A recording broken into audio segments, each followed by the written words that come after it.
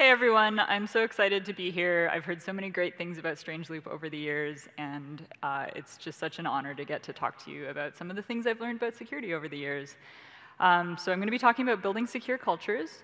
My slides are online already, so you don't have to take notes. There's lots of Creative Commons attributions in the notes, as well as links to various resources. So check them out. Also, quick content note, I am going to talk about plane crashes, but nothing graphic and pretty minor. So how they're investigated and solved. So if you're not a fan of plane crashes, just a heads up.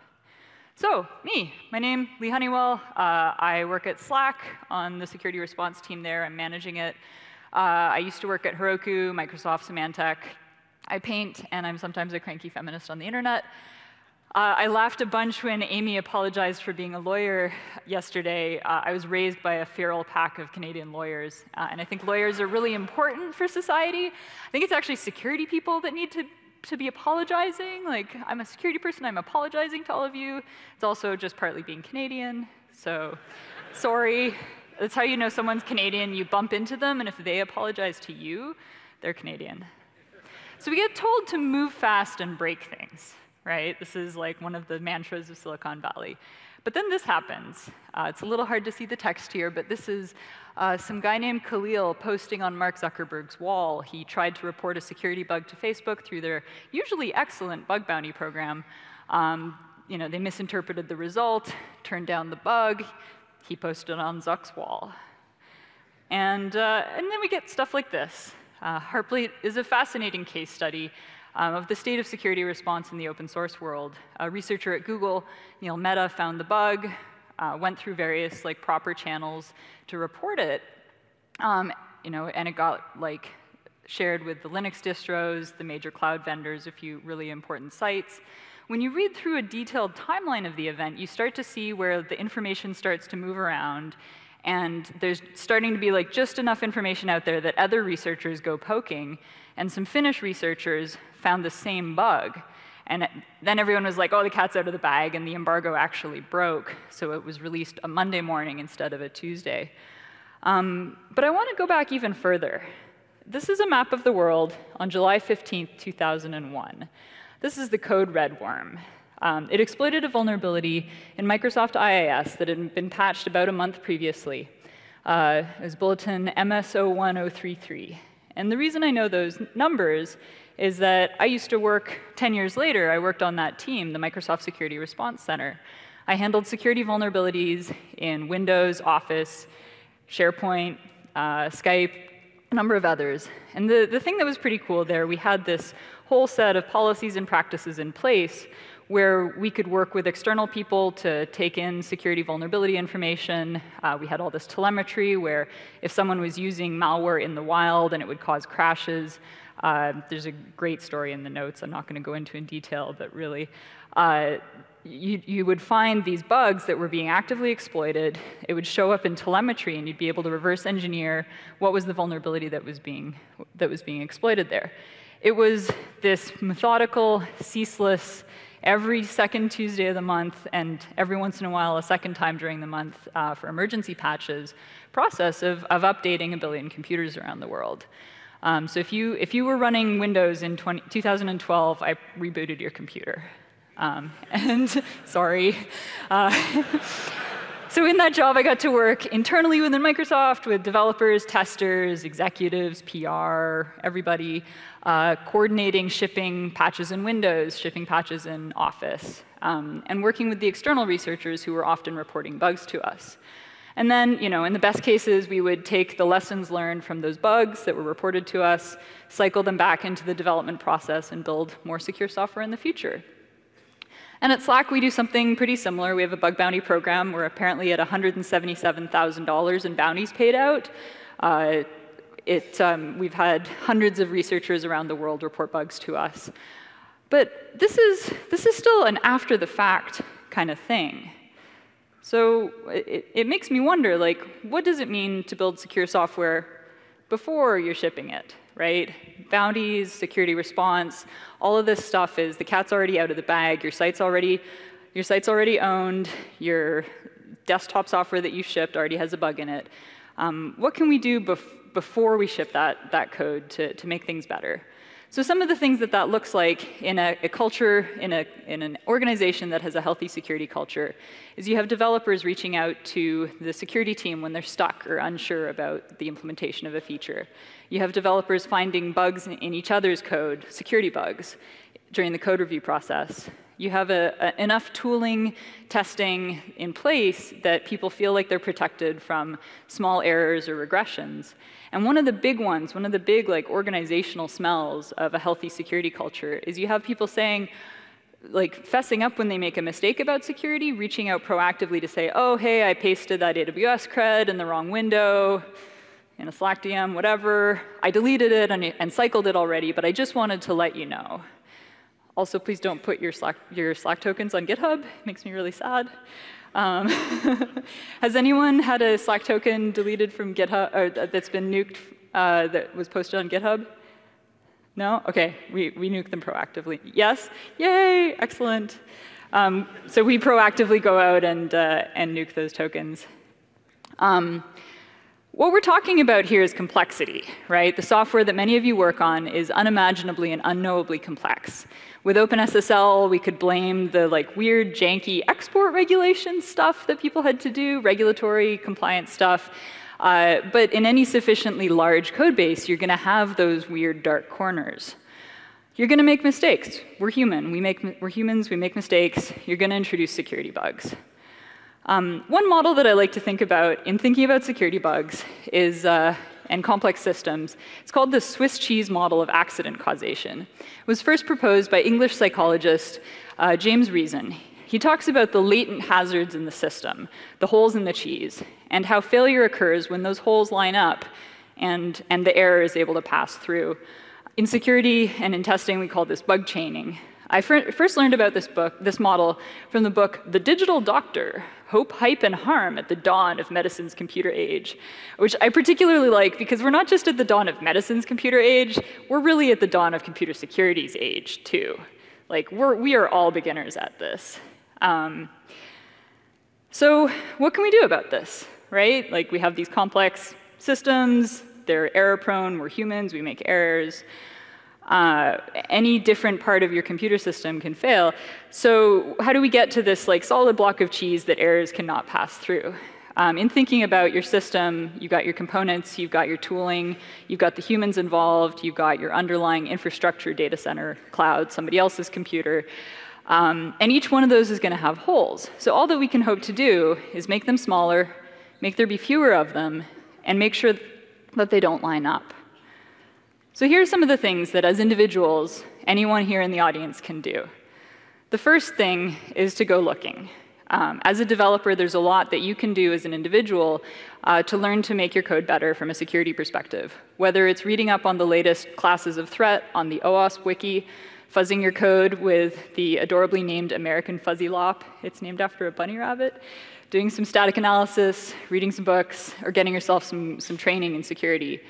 But fundamentally, though, it's a mindset thing. You're putting yourself in the attacker's shoes. You're saying, if I had control of this input, as I'm thinking through these data flows, what kind of problems could I cause? What shenanigans could I get into? And going from there. So back when Vista was under development, everybody's favorite operating system, the powers that be at Microsoft paid a bunch of external developers, a bunch of external security researchers to do a full code audit of all of the new code. And they actually ended up slipping the release of Vista because they found so many bugs. It was a big project. But the interesting part of the story to me is in 2011, I saw a talk given by one of these testers named Kristen Paget. Her NDA had expired, and she's like, I'm going to spill all the beans. It was great. So the things that she was able to develop in doing this massive, massive scale code audit, there was no way that even with the pretty large crew of security folks they had, they couldn't go through every single line of code. So what they did was they interviewed teams, and they developed a really strong sense of security smells. So the security smells that she talks about were things like people's body language, whether they seem calm or anxious as they're talking to security people. confidence or lack of confidence in describing the functioning of their component. And so as they worked with these different developers, PMs, different folks around the Windows organization, they were able to say, oh, this is code. There be dragons. There be dragons here. We got to dig into this code. And the effectiveness was shown by just how many bugs they found. So as like a self-awareness thing, when you're writing code, paying attention to that gut feeling, paying attention to that, like this component is keeping me up at night, not ignoring that. And when you have that feeling, asking for help, whether it's from your security team, a peer, doing some additional research yourself, but following those hunches, following that, developing that sense of smell for your own code. And if you reach out for help within your organization and you get shot down, like that's a pretty useful signal too. Maybe not a great one, but yeah. So the other thing that I love to tell people about if they haven't heard about before is capture the flag. So there's all these hacking tournaments that people put on.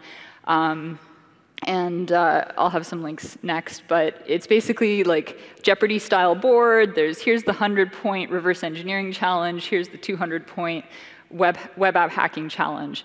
And it's a great time-constrained way of learning new security-related skills. ctftime.org has a great directory of them. To get a team going, all you really need is some form of chat room, not agnostic to what kind, and a Google Doc. I will note that security is maybe like 10 years behind the rest of the world when it comes to like having welcoming environments, and often if like the event has an IRC channel, it'll be kind of foul. It's still worth it to me, but heads up. And then beyond just what individual things people can do, I think it's really important to think about organizational processes. So more stuff I learned at Microsoft. They have this security development lifecycle. It's this sophisticated 100+ procedure thing, compliance thing that people do.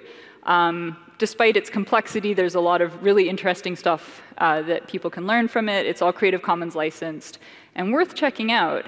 But it's gotten me thinking a lot. Like this is great when you're shipping Windows every 2 years, when you're shipping Office every 2 years. But it's less feasible for those of us in the room who ship code every day or multiple times a day. So the big thing, the MacGuffin I've been chasing for a couple of years at this point is what does this look like when you're shipping code multiple times every day? So I've been thinking, what's a minimum viable SDL? Going beyond this big process to what anyone can implement in a small organization. And I've come up with these 4 things. A risk assessment up front, getting people thinking about what the security posture of a particular feature they're working on is. Doing some threat modeling. It doesn't need to be very formal. It just needs to be, I'm thinking through the data flows of my project up front.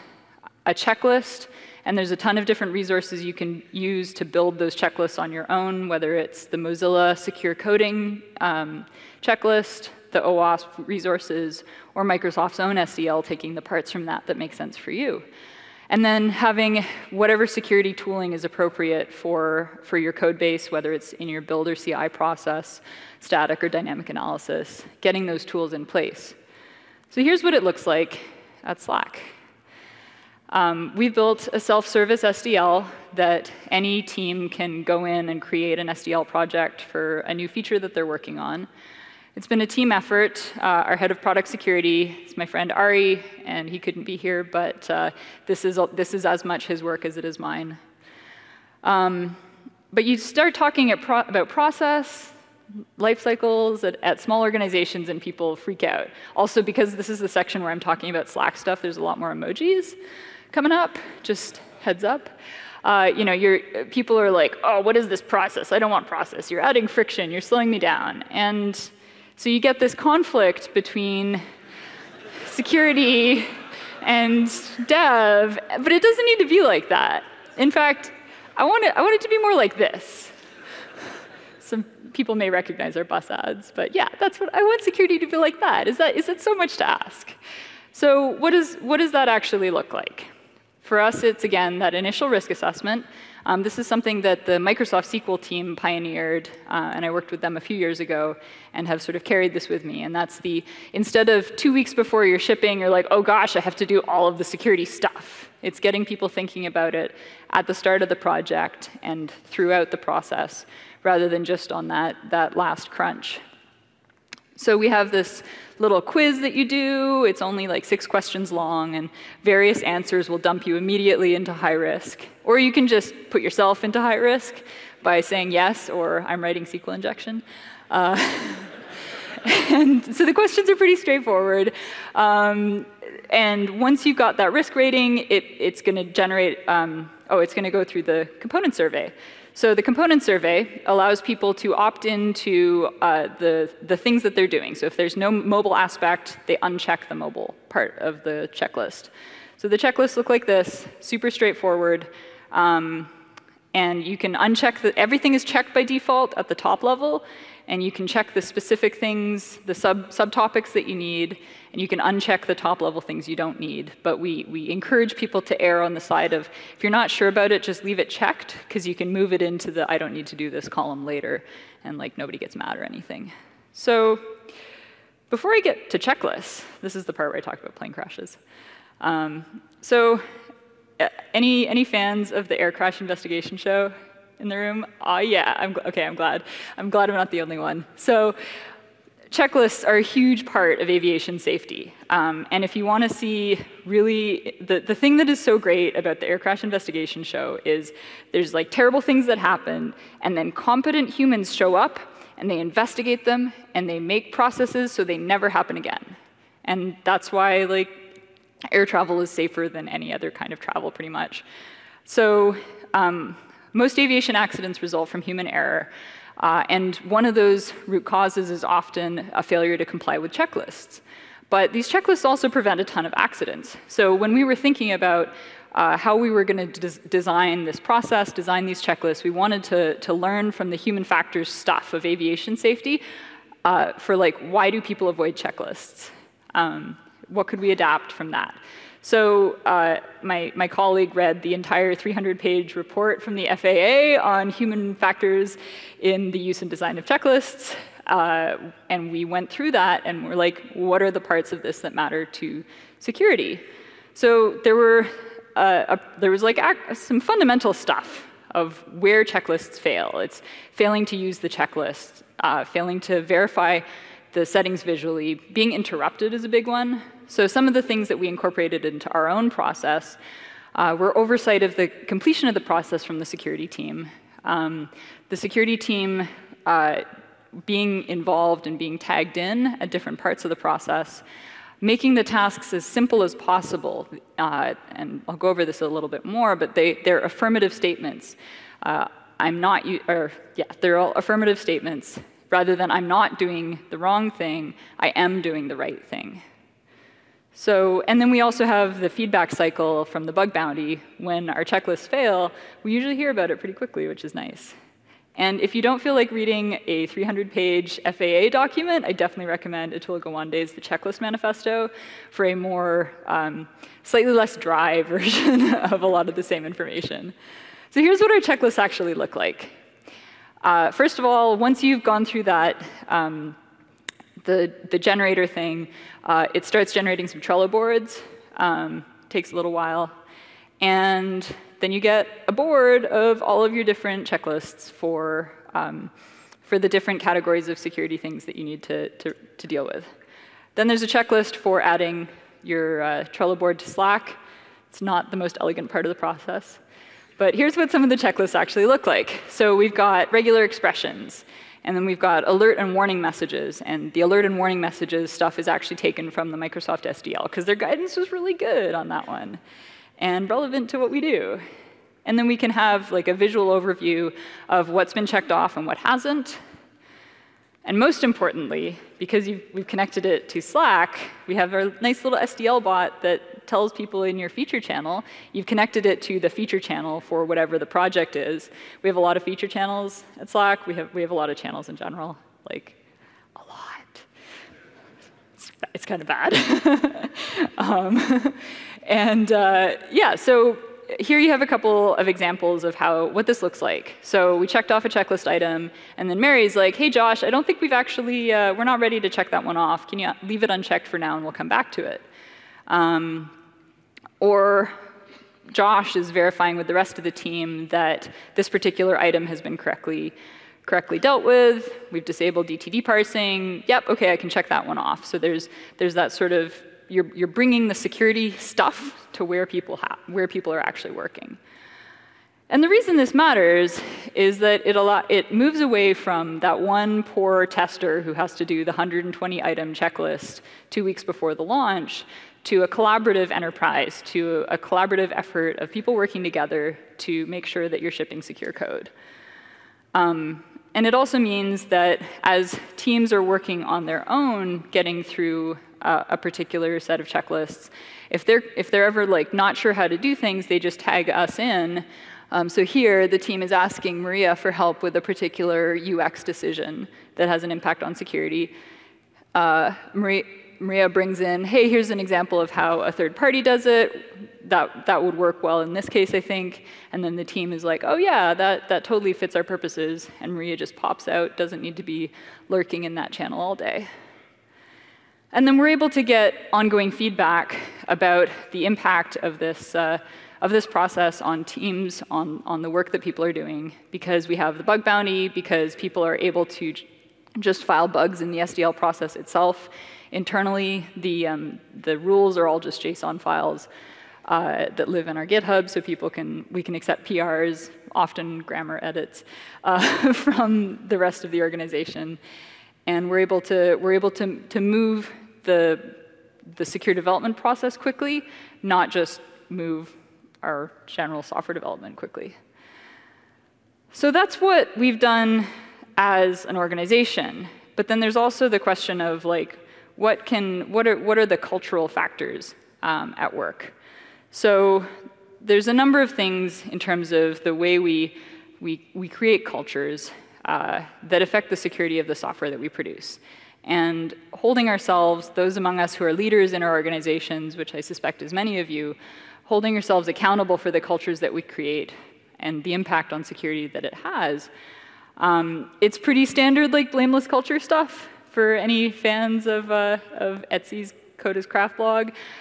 This quote may be familiar, but operating from the position that people want to be writing secure code is that's the starting point, right? People don't want to be the one who ships the code that has XSS in it. So we need to be able to figure out what resources do we need to get people so that they can ship secure code, whether it's time, training, or external expertise.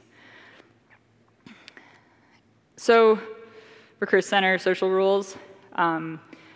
Security teams, super often guilty of, well, honestly, all of them, but really, let's talk about feigned surprise, right? How didn't you know that would cause XSS? Duh. Who's heard something like that from their security team? Right, yeah. So if there's one thing that I tell other security people all the time, I hold that sign up in their faces and say, don't do that. It's not necessary. That piece of feigning surprise, it just, as the rules say, it has no social or educational benefit. When people feign surprise, it's to make themselves feel better and other people feel worse. It's about making other people feel smaller, and that's not how you build a safe culture. That's not how you write secure software. Fundamentally, writing secure software requires a level of emotional safety. I've often had the experience of trying to talk to a security person feeling kind of like trying to pet that cat. And I say that as a security person.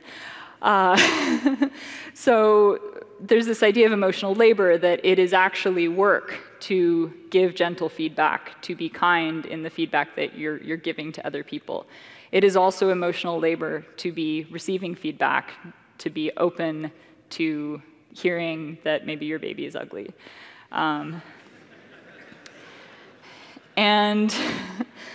But this isn't just pie in the sky. Let's all get along and write secure software. It's actually supported by some of the social science research into code quality. And when it comes down to it, writing secure code is writing quality code, and writing quality code is writing secure code. So if we are kind in the feedback that we give, we are building a culture where it is safe to say, I don't know what I'm doing here. And when people are able to say, I don't know what I'm doing, they get help, and then the code that they write is better, and that includes security. Yeah, nobody likes their baby being called ugly, but we need to reestablish that trust as security people, because people need to be able to hear if their baby's car seat isn't plugged in or the seatbelt is frayed, as otherwise disaster. So being able to create a culture where you don't get torn down for saying, I don't know how to prevent XSS in this particular code path. There's a lot of work to be done on the security side of things to rebuild that trust. So coming back to the digital doctor, I really like this quote because it cuts to the core of why we need to be able to have trust in each other to do security. We need to be able to talk compassionately about the ugly parts of our code if we have any hope whatsoever of it being secure. And I talked a lot faster than I expected, but again, there are slides available, and yeah, thank you very much for listening to me talk about secure software.